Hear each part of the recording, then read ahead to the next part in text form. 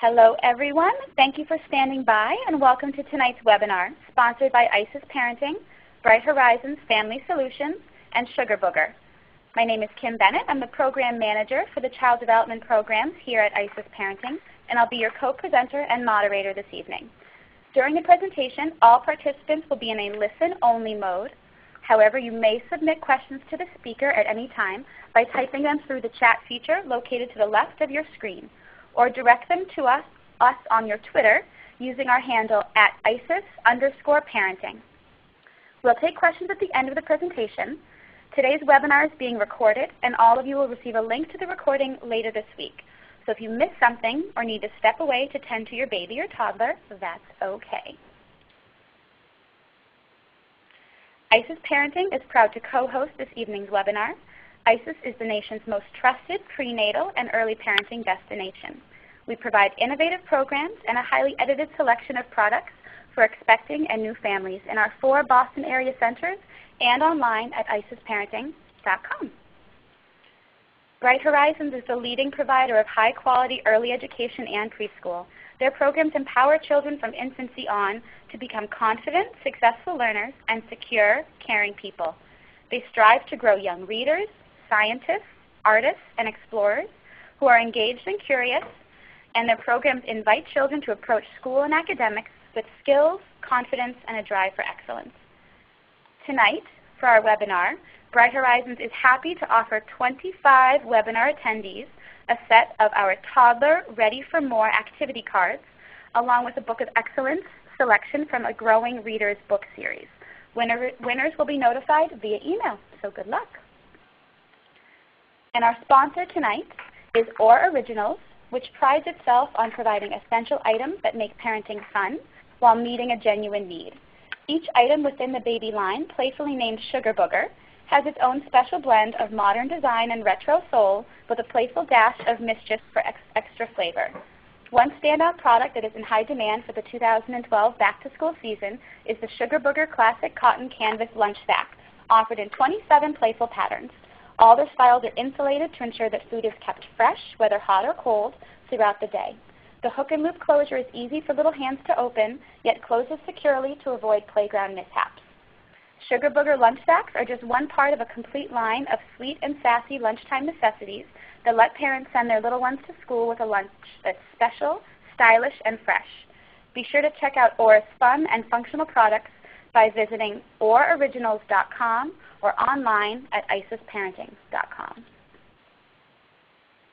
So like I said, my name is Kim Bennett, and I will be your co-presenter and moderator for our webinar this evening. I've been a part of IsisParenting since 2007, and I currently serve as the Child Development Program Manager. My master's degree is from Wheelock College in Infant and Toddler Development and Special Education, and I'm a certified early intervention specialist. Prior to joining IsisParenting, I've worked in several area early intervention programs for children with special needs or developmental delays from birth to age 3. It's also my pleasure tonight to introduce our co-presenter for this evening, Megan Aida of Bright Horizons Family Solutions. Thank you, Kim. I wanted to introduce myself. I joined Bright Horizons 5 years ago as a parent of a child enrolled at Bright Horizons. After seeing the quality care and education my child received, I decided to become an employee of Bright Horizons. I currently work as an enrollment counselor out of Philadelphia, Pennsylvania. As an enrollment counselor, I support parents every day in selecting the best quality program for their child and helping them to transition into care and early education. I have a son, Joey, who just graduated kindergarten in Bright Horizons, and a daughter, Kelly, who is entering the pre-K program. So I have a lot of firsthand experience with my own children and with the families that I work with in helping them deal with the anxieties and the fears of starting a new program. Thank you, Megan. And moderating our chat room and our webinar this evening is IsisParenting's own Nancy Holtzman. Nancy Holtzman is a maternal infant specialist, board-certified lactation consultant, and a certified pediatric nurse. Nancy has spent the past 20 years focusing on topics related to infant health and development, feeding and sleep, and is a clinical, founder and vice president here at IsisParenting.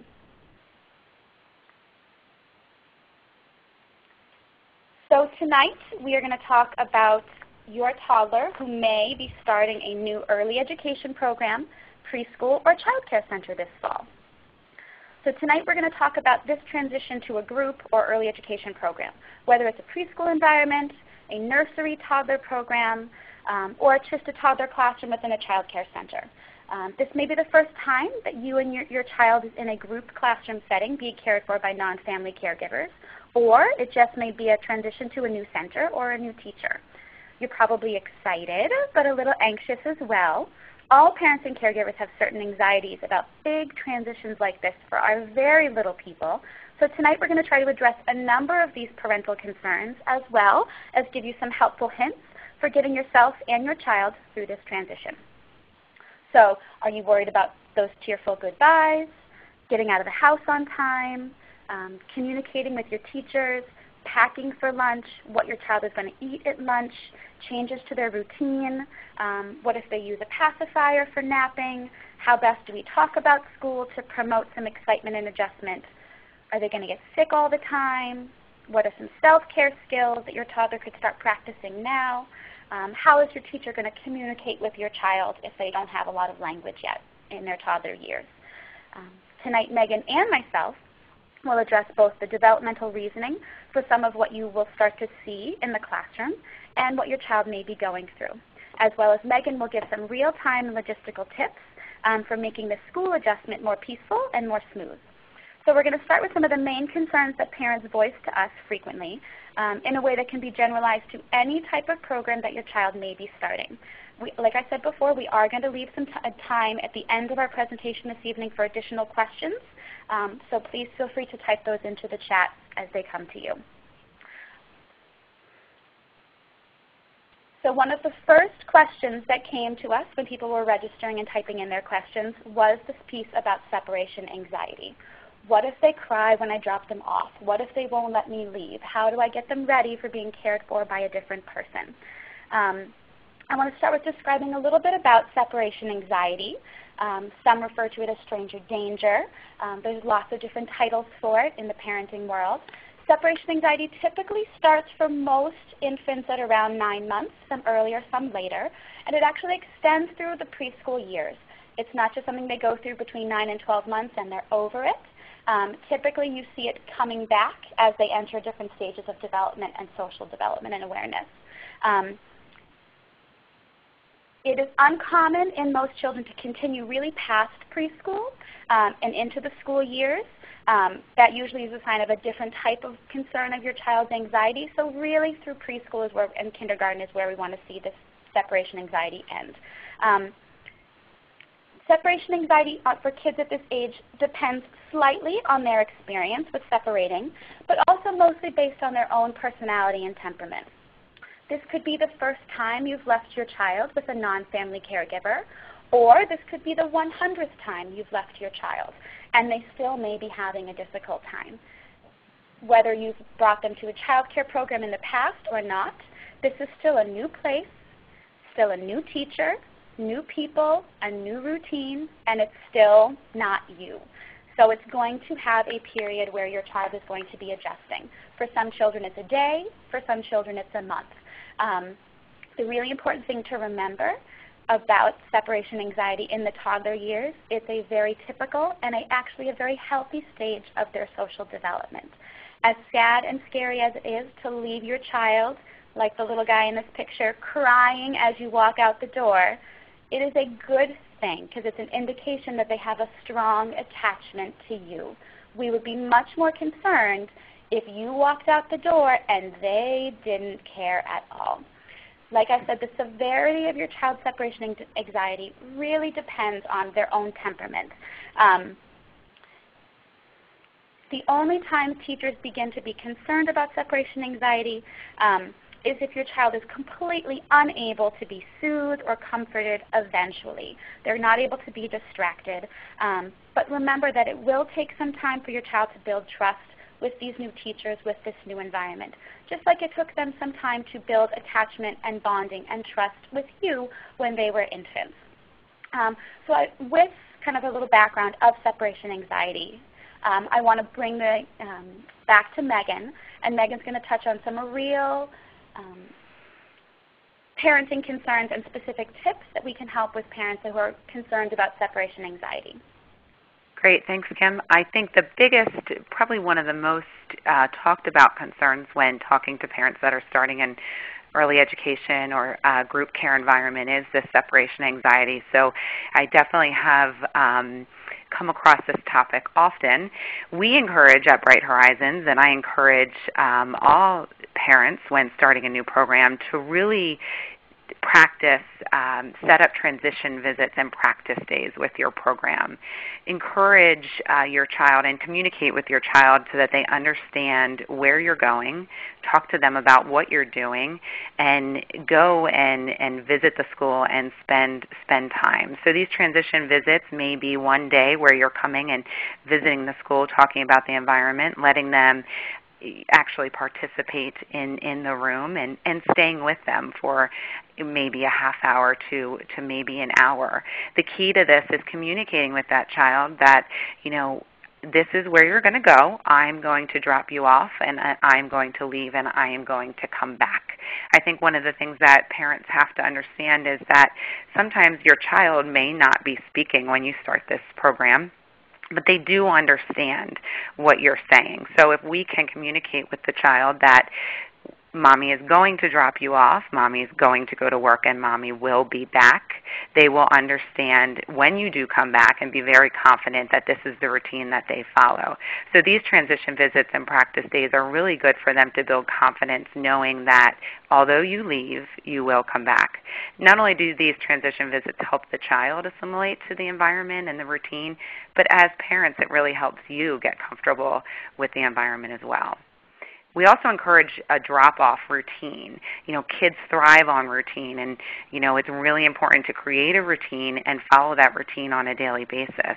Some examples that we give is, bring your child in, hang their bag up on the hook, and maybe go into a cozy corner, grab a book, and read with your child, one story a day, and they'll understand that this is the routine we follow. After Mommy reads me this book, she leaves, I complete my day, and she comes and picks me back up. I can use my daughter as an example. She has had a rough time with each transition that she's made within the school, although she's been there for 4 years. Each room that she's transitioned into has been a new environment, and there has been a little bit of separation anxiety. The most recent room that she's been in, the teacher helped to give me the suggestion of, let's start a routine where Kelly will actually take you to the door and actually pretend that she's pushing you out of the door. And it's a kind of a funny event for us. She pushes me out the door, she gets a little laugh, and I leave. So it's our routine. It's what we do every day. And if I forget, she reminds me. So really finding that routine, whether it be waving at the window as you leave or whatever it may be. But communicating with your child is the key to this so that they understand what is happening and that nothing is a surprise. The other thing that we really have to keep in mind is that you really need to form that relationship with your child's teacher and the primary caregiver and early education specialist that will be working with your child, so they understand what the anxieties or the worries are for that child. Is it just when you leave and then when you're gone they're fine and they recover quickly? What is it that they need to recover? So that relationship with your child's teacher is crucial. There may be a time that child is holding on to your leg and it's a very, very hard for you to step away, and that's where that teacher needs to come into play and really help ease that transition. So the better bond you have with that teacher and really opening those lines of communication can really help ease the transition in the morning. And the other thing I always stress to parents is to give it time. It is, like Kim said, it's very, very normal for separation anxiety. If you stick to a routine and you're communicating with your child and letting them know what to expect, understand that although your child may be crying, they're very good at making us feel extremely bad about leaving them. But I guarantee if you stick with it and know your center or your school's policy on calling to check in on them in 5-10 minutes and see how they're doing, it will help to ease your mind letting you know that they were fine right after you left. I can tell you that 9 times out of 10, if my child is upset when I leave, I usually get a call from my center before I call in saying, you know what, Kelly was fine about 5 minutes after you left. So give it time, realize that it's a completely normal occurrence. The more you stick with it, the better the routine you get, the more comfortable you and your child will be with separating. Thank you, Megan. In terms of transitions, one other area that can be a big transition for some families who are starting a program like this is the actual routine of getting there in the morning, getting out of the house, physically making it to your program on time, and ways to simplify this process, streamline it, and make it easier. Also, these are situations where your child's routines actually may be changing. Maybe they sleep in every morning until 7:30. And now you have to wake them up by 6:15 to get them up and dressed and out in the car on time. So I'm going to ask Megan talk about lots of different ways that we can start to change these routines early and allow for some accommodation for our children and giving them some time to transition. Go ahead, Megan. Sure. Well, I encourage families to establish a routine and stick to it. So whether it be, I know at my house, and what I encourage families to do is ease the morning by preparing the night before, setting out your clothes for your child, letting your child help you pick out the clothes the night before, or pick out 2 outfits so they have an option in the morning, and it's not finding one whole outfit, it's choosing between 2. So setting out clothes the night before, preparing lunches the evening before, getting everything ready to go, so that way that morning you can just follow the routine of the morning, getting up, having your breakfast, allowing plenty of time for unforeseen obstacles. Definitely do a few dry runs. If you do start a program and you have to be somewhere at a certain time, we definitely encourage you to practice. Definitely account for traffic, account for unforeseen potty stops that have to be made, dirty diapers that might have to be changed prior to leaving the house. But definitely, again, follow that routine and let your child be a part of that routine, giving them options, saying, okay, now we're going to eat breakfast. Would you like this for breakfast or this for breakfast? But make sure it's in a routine so that they're very comfortable and nothing is happening out of the ordinary. But preparing for the day before will help ease that routine and allow for it to run a lot more smoothly. We encourage you also, most of you have decided on a program to start possibly this fall. We encourage you to start practicing this routine early, weeks prior to the change. So if it is that your child usually stays up later in the summer and gets up later, I encourage you to start this process, early August, middle of August, to start getting them to bed. Talk about what's going to happen in the next couple weeks, getting them to bed a little bit earlier, getting them up a little bit earlier, starting that routine, so that way when it comes time to actually get out of the house, it's a little bit easier. We also encourage you to start working on the self-help and independent skills that your child may need. So depending on the age of your child, have them start trying to dress themselves, put out their clothes, and see what they can do on their own. This will not only help you with your routine in the morning, but will also help them as they transition into a group care or early education program where that independence is really key for them. So start encouraging that independence. We'll talk a little bit more about the eating and how to encourage independence with feeding and eating lunch and snacks. But as far as preparing in the morning, let's talk about letting them practice putting their shoes on, practice putting their coat on and zipping and things like that, so that it will make your job a little bit easier in the morning. And like Megan was saying, one of the other major logistical concerns that parents are concerned about when they're starting a program like this is lunch, snack. There are a lot of programs involve children eating. Most of the time you have to pack something for them to eat. So what do you pack? How do you pack? Again, we're still talking about the toddler age group. These are still little guys. Feeding and sleeping can still be huge areas of concerns for families. Picky eating tends to start to begin around this age bracket as well. And also, as parents, we're still really concerned that our little ones are getting their food and their sleep needs met. Food is energy, Healthy eating and food choices can make all the difference in the world for a little one's energy and ability to focus in a classroom setting. So Megan, what are some great suggestions for our families in terms of what to pack for snack, how to pack for snack, and to ease that eating process at school? I always encourage parents to pack in small, easy-to-open containers.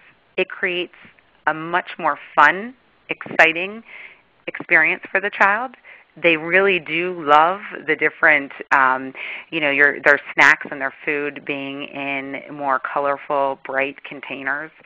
Sugar Booger is a great example of a company that sells great, innovative products to package lunches. So, that is always a way to make it more exciting and innovative for the kids.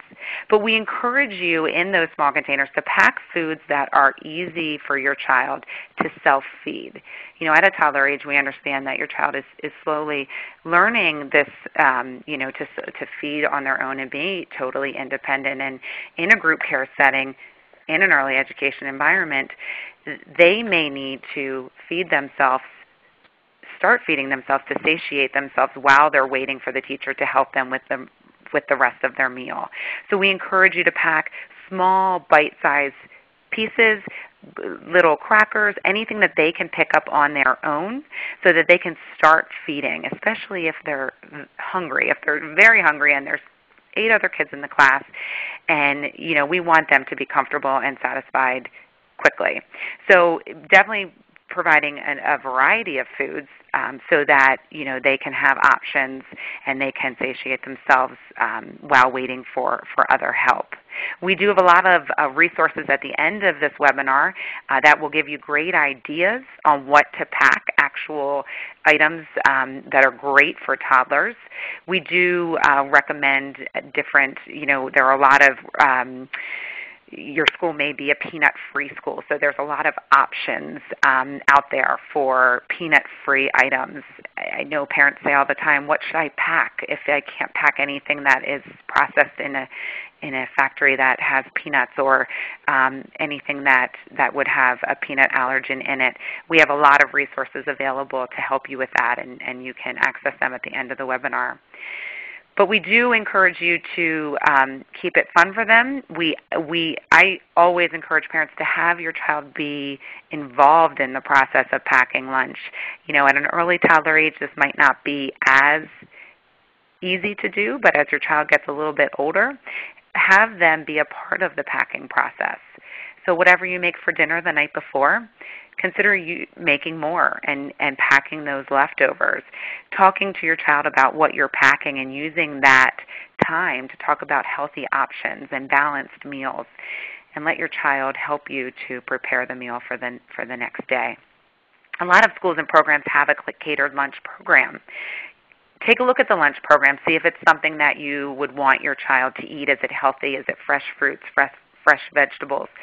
And then consider trying that program. A lot of times I talk to parents who say, oh, my child will never eat that.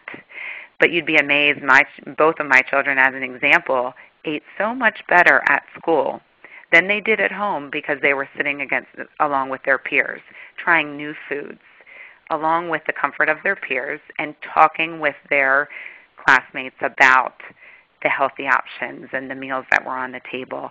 So talk to your program about their catered lunch program if they do have it, and consider participating in that to get your child to try more of a variety of foods. And I think one thing we touched on as well is that this tends to be one of the age groups where picky eating begins. So acknowledge that stage is happening in your toddler. There may be some days where you pack 5 things for lunch and 4 of them come back at the end of the day in the lunchbox not being touched. Don't think that your child is going hungry. Part of the picky eating stage is there may be some days or weeks where your child eats everything and eats all that you pack for them, and other days where they only eat one thing. Children do not starve themselves. They do eat when they are hungry, and it could just be a small stage that they are going through, which is why some of the reasons why Megan just described can be helpful for things like a catered lunch program. Peer pressure is a good thing in a toddler. If they see other friends eating healthy, they may be more likely to eat healthy as well. but do acknowledge that picky eating can happen, and so pack a variety of options for children if you're really concerned about how much they're taking in during the day. Just to add to that, if we talk a little bit more about this, learn about the accommodations that the center or the school will make for your child who needs assistance with eating. If your child is not very comfortable with a spoon or not very good with an open cup, make sure, again, we go back to that communicating with your teacher, communicating with that caregiver so that they understand the needs of your child. The key to a very successful experience in an early education program or group care environment is having those open lines of communication with your teacher or caregiver so that they understand your expectations and they understand the needs and the skill level of your child. So we want to make sure that the special accommodations are being made for children who need assistance eating. If your child does need help with a spoon and you send them with a yogurt, make sure you send those small bite-sized pieces again so that they can be eating that while waiting for the teacher to accommodate them with the other items that they may need. Again, we have more resources to help you with ideas for foods to encourage self-eating, so we would encourage you to take a look at those. We also will want to talk about the self-care skills, more so on the eating side. Start encouraging the use of an open cup at home. I know it can be messy. I know milk can spill and it's a mess to clean up, but start it at home. That your center or school hopefully you'll communicate with them that you want them to continue that experience at school and really start prepping them for the use of a spoon and the use of a fork before they go, and they will just be set up for a little bit more success when they are in a group care environment. So the more you can do with your child before they start that environment, the better. But communicating with that teacher what your expectations are, what are you doing at home to get them to that level, and how is it going so that you can continue to work to get them to that more independent level of eating. And again, tonight we're talking about, kind of a wide range of toddlers. So it may be everything from a 1-year-old who is starting a child care center for the first time to an older 4-year-old going off to preschool. So again, some of these self-care skills your child may have already accomplished, but what about things like your child opening their own juice box, opening their own applesauce, going all the way to the other side of the room and grabbing their own napkin when they make a spill. So these self-care skills are things that we're working on with all ages of our toddlerhood. So I think, again, it's really important to start practicing some of these skills at home. Some parents are a little shocked when they find that their children they have to open their Capri Sun all by themselves and they have to use this all by themselves. They have to throw everything away. How do they know where the sink is? They don't even do that at home. So acknowledge all of these great self-care skills that we are working on at school that you can continue to build on in the home environment as well. One of the other major questions that comes through, especially if you have never been to a group care, early education, child care classroom before, is the exposure to germs. Again, one of the biggest worries that parents have, if this is their child's first time in a larger group care setting, is how teachers and the program are going to keep their child safe. So this could be safe from germs and preventing your little one from getting sick every week, or safe from another little friend who may be a little bit of a kicker or a hitter or even a biter. So I think it's really important to consider kind of what your program does to keep your child safe. I'm going to let Megan touch on that from a classroom perspective. I always communicate with parents, when they ask about the illness and the sick, what are the expectations? I get the question all the time, will my child be sick? When should I expect them to get sick? And, I always stress that, just understand that your child will get sick. It is pretty much inevitable that when you're exposed to these germs, they will get some sniffles and some coughs, and it will happen, and hopefully with not much severity, but they will get sick. What we want to know is that what is your program's policy or their procedure for cleaning and preventing illness from spreading. Most programs have sick and illness policies written out that are signed by parents so that we can really stress the importance of curbing illness when it does break out and, helping families to understand how to keep illness at bay and how to follow that policy. We at Bright Horizons employ a cleaning service nightly to come in and deep clean our centers. Our teachers are educators, and they're here to educate our children and care for our children. They clean throughout the day, which is definitely something that has to be done all day long. But we also don't expect them to deep clean a room, which has to be done to keep illness at bay. So there is a cleaning service that comes in nightly to clean and deep clean the environment. So ask your provider what is being done to keep the room clean and to prevent illness from spreading, and what are we doing, what is being done with the toys, what is the toy rotation policy and the cleaning that's done to the toys on a daily basis. So understand how that works on the center level. But then also understand what the center is doing, what the school is doing to prevent illness from spreading, and how you can copy that at home. At Bright Horizons, we have a Staying Healthy campaign where we're starting at the young age in the infant room of wiping the child's hands with antibacterial wipes, of teaching the children how to wash their hands, of teaching them to cover their mouth with their inside of their elbow when they cough. They're learning all of these habits to stay healthy and prevent germs from spreading at the earliest age. And we encourage parents to continue those practices at home. So really understand what your school is doing and as far as cleaning and as far as teaching your child to prevent the spread of illness, and that will really help you to keep the sickness and the illness at bay and from getting too bad or from really spreading. So learn your center's policy and continue it at home. In the same vein of safety, this may be the first time where your child is in a large group setting with lots of other toddlers. In that respect, this is the time where children are learning how they are supposed to interact with their peers. It's a learning process. If I'm playing at the sand table and I turn and bite my friend, I'm probably going to be asked to leave the sand table. So maybe next time I won't bite my friend because I don't like leaving the sand table.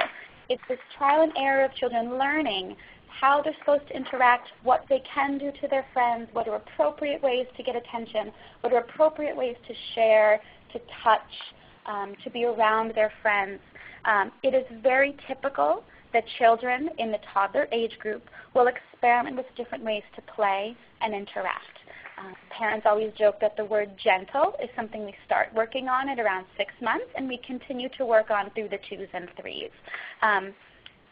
Instances where kids may get hit, get a kick, get a bite even, especially around lunchtime or nap time, these things happen. They happen very frequently in toddler and preschool classrooms as children are learning these behaviors and they're learning social norms.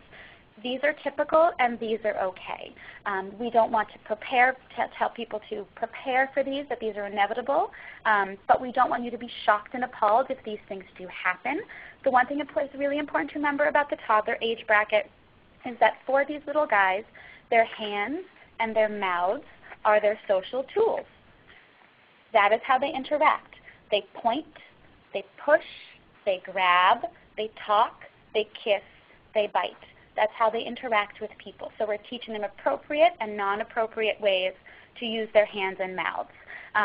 If an incident like this does happen to your child in a group setting, it will not traumatize them. It rarely even upsets them.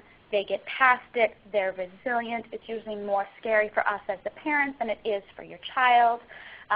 So just understand that that's where this is coming from if that's one of your concerns about starting your child in a program. So Megan, what are some ways that classrooms handle kind of these discipline or behavior problems with this age group? Again, I'd encourage you to communicate with your teacher and learn their policy on handling the situation. What is it that they do when the child bites or kicks or hits, and how does that teacher handle the situation, talk to the child about it, and redirect them in a more positive way so that you can continue that behavior or that discipline style at home.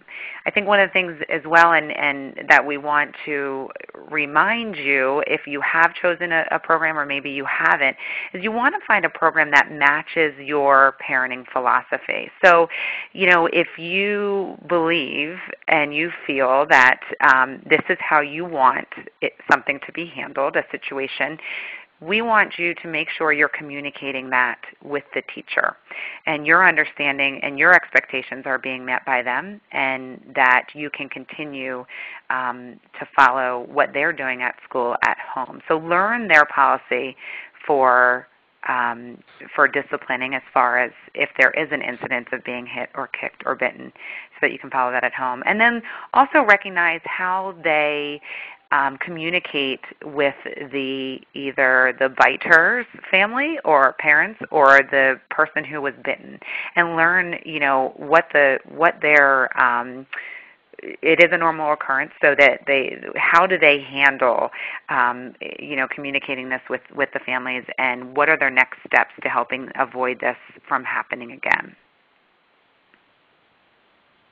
I think in the same respect of finding a program that matches your own parenting philosophies, for a lot of parents who may be first-time parents, or this is the first time they're entering their child into a group child care setting, they have some real concerns about how teachers are going to be able to address their child's individual needs in a group setting. If you haven't had a child in a first or third grade classroom before, this is a brand new situation for you. A lot of your concerns about how your teachers will be able to handle your child's individual needs can be alleviated just by what Megan said, finding a program that matches your parenting philosophies. Unfortunately, we're not here all night tonight, so we're not able to talk about how to find a program. For that, like I mentioned at the end, we're going to have lots of references for you, including some webinars and checklists, both from Bright Horizons and from IsisParenting, about choosing quality child care programs. So tonight, this is more an opportunity to find out how to communicate with teachers now about what a program does with lots of different types of scenarios. So Megan, what are some of the tips that you can give from a teacher perspective on making sure the program matches what a parent is looking for? Well, a lot of times I get questions from parents as they're beginning to start or transition into an early education program, especially at a young toddler age, but also up through to preschool, that maybe the child is still attached to their blanket or their lovey, or they still use a binky, or maybe they're still on one bottle a day, before their nap. And how will the program accommodate the children that still have those security pieces? When we're talking about finding a program that matches your parenting philosophies, consider if you want your program to continue the use of these security pieces, or if you want them to help you break the habit.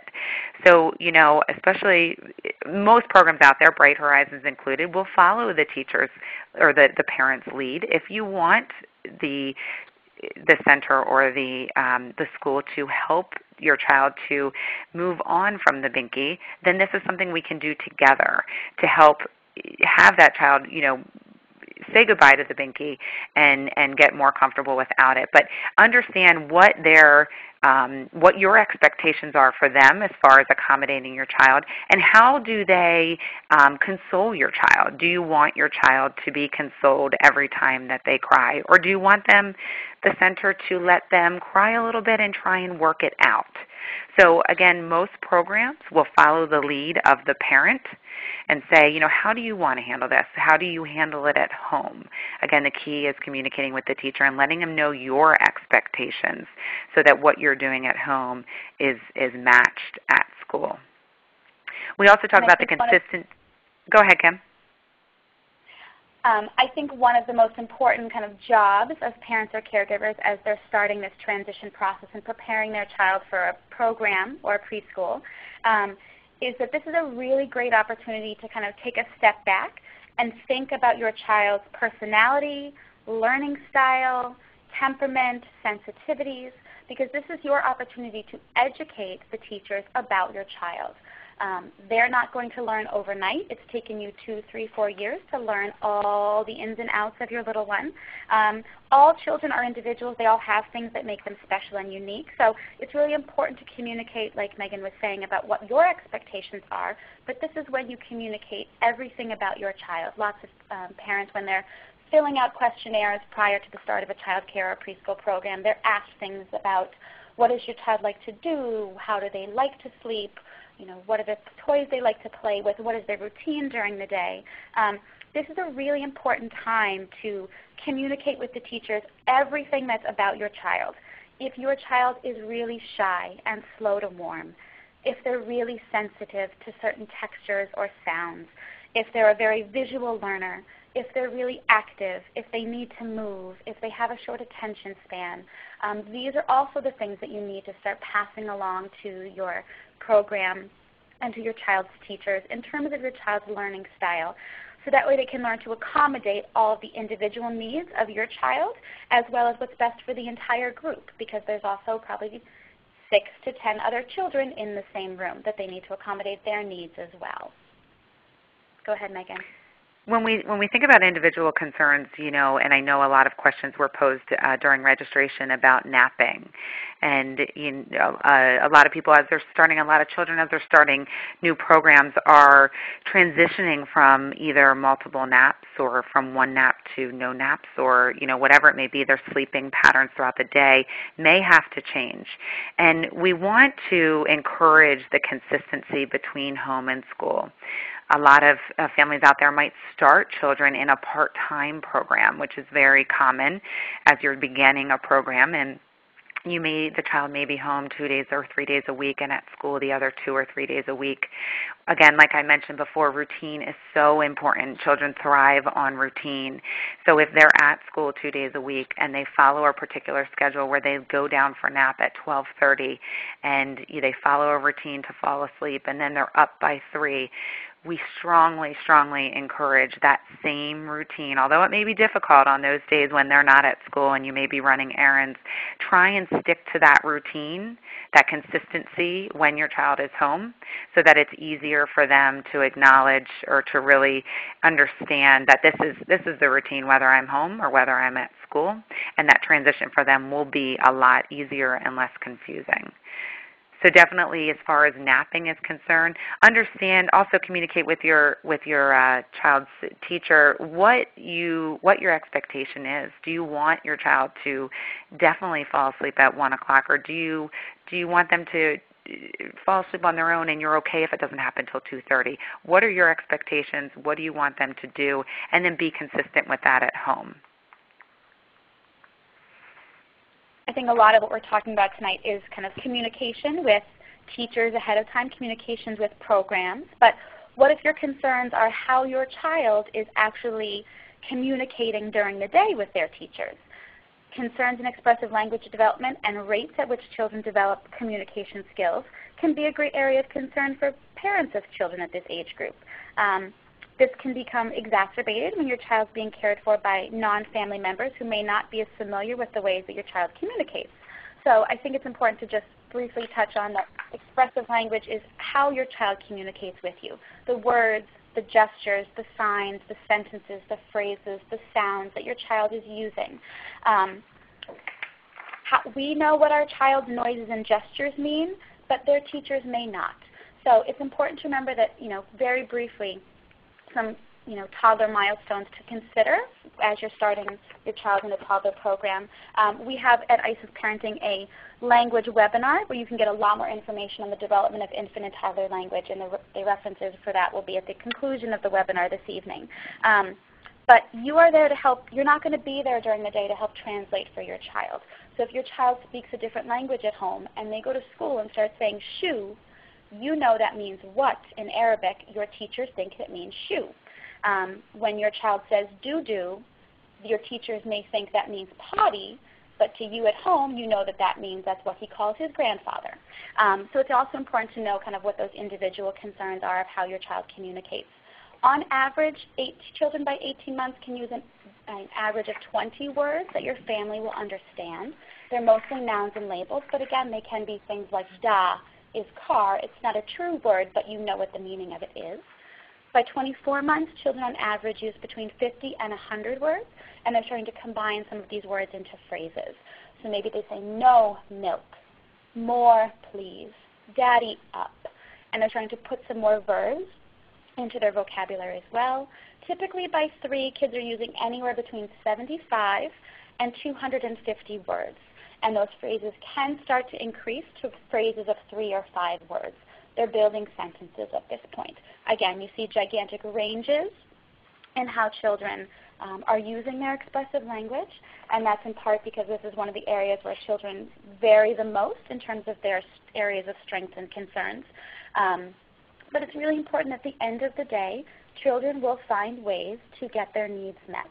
So even if they're saying something to their teacher and their teacher is not understanding them, they will most likely grab that teacher's hand, walk them over to the kitchen sink, and point to the cup on the counter. They're resilient and they will find a way to communicate. So I think it's a great chance for Megan to talk about how a teacher may be able to handle a child in a classroom that's not able to speak as much or be able to kind of communicate those needs. I work with families on a regular basis who, this is an extreme concern for them. Their child may be 18 months, almost 2 years old, and does not have the communication that they are expecting, maybe not what they're reading in books as far as what level they should be at. And I'll definitely use my own son as an example. At 2 years old, he wasn't talking, and I thought, how is he ever going to get or make it in a 2-year-old room when every other child is speaking?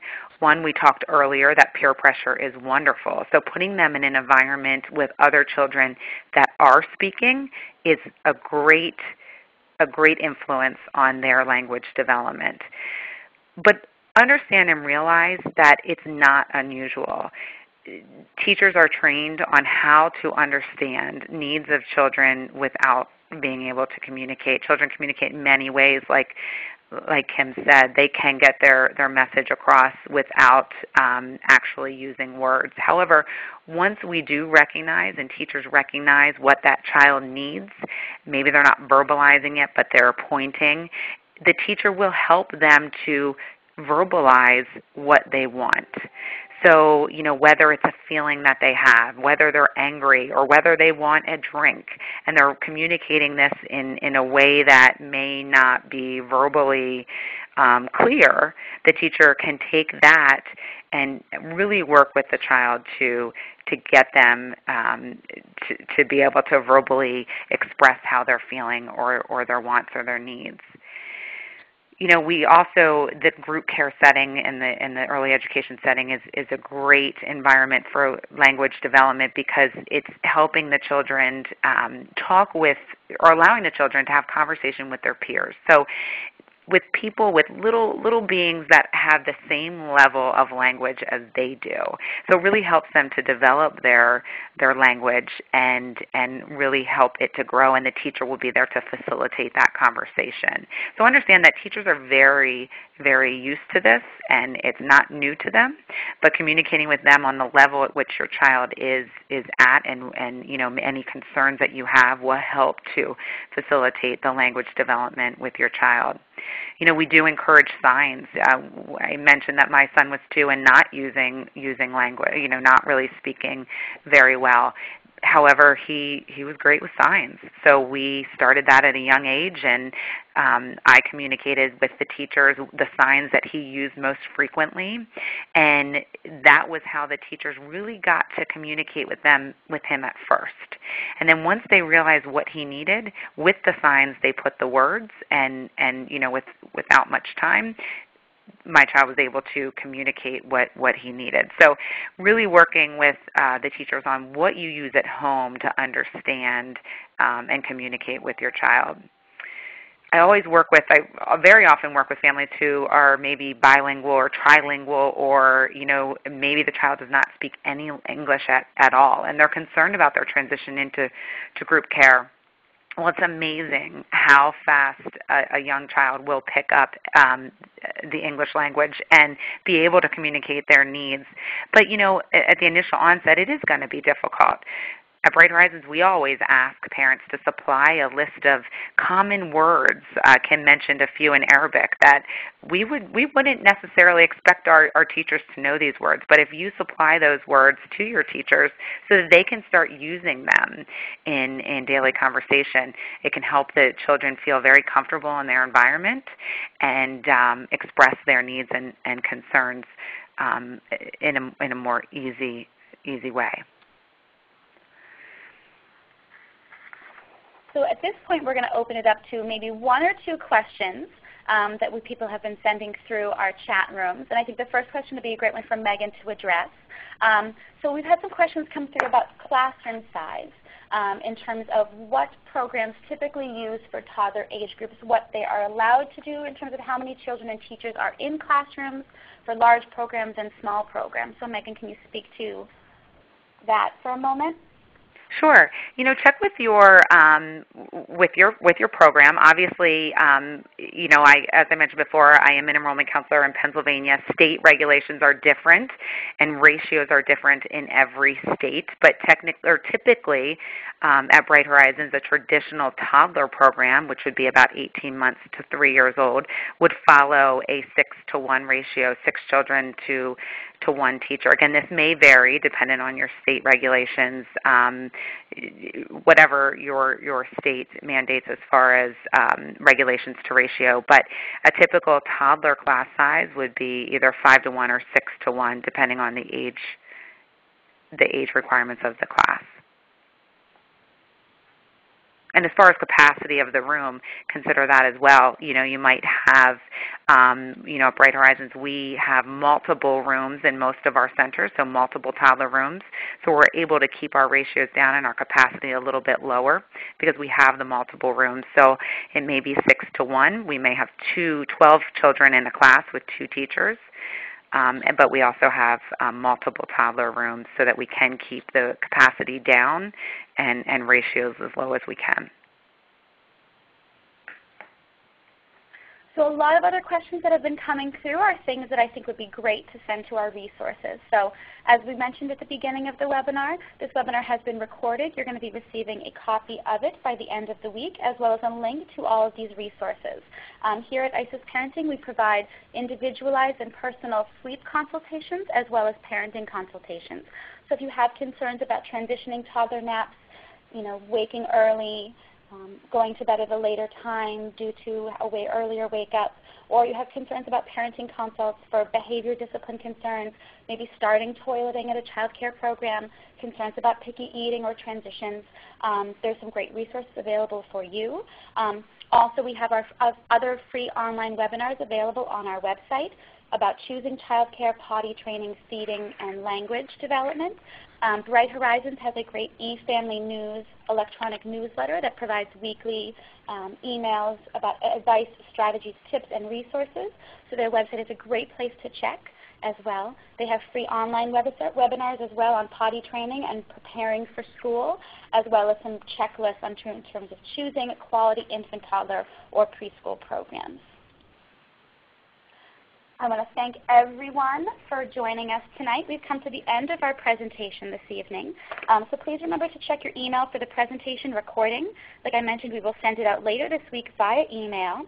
We'll also include an information sheet with links to all of the products and websites that were mentioned tonight during our talk. Megan, I want to thank you so much for sharing this valuable information with our audience tonight and joining us all the way from Pennsylvania. And I want to thank everyone for attending, and we'll hope to see you online at another ISIS event very soon. Thank you. Good night.